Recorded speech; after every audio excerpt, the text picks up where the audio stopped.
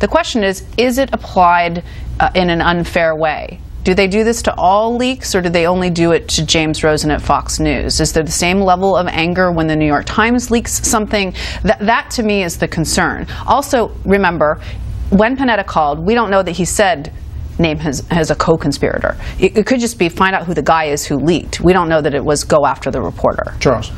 I agree with that. I think you have to distinguish between the demand for a leak investigation and the doing the unprecedented of naming a reporter as a co-conspirator, unprecedented at least for 40 years.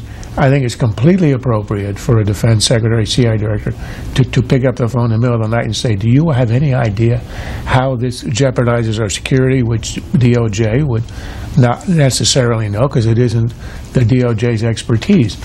But that doesn't, so that in and of itself, I think, is innocuous and normal. I don't even understand why the White House spokesman implied that there was none of that. These things are initiated by the Department of Justice. It ought to be the president's advisor on terrorism or whatever who calls up and says, you know, you may not understand this, but there's a problem.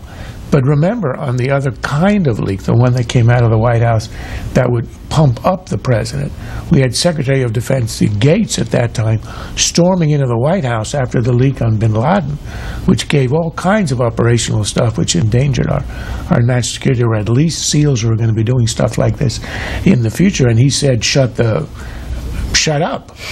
You guys have to stop this. And the issue is was there a double standard? Was there any investigation of that?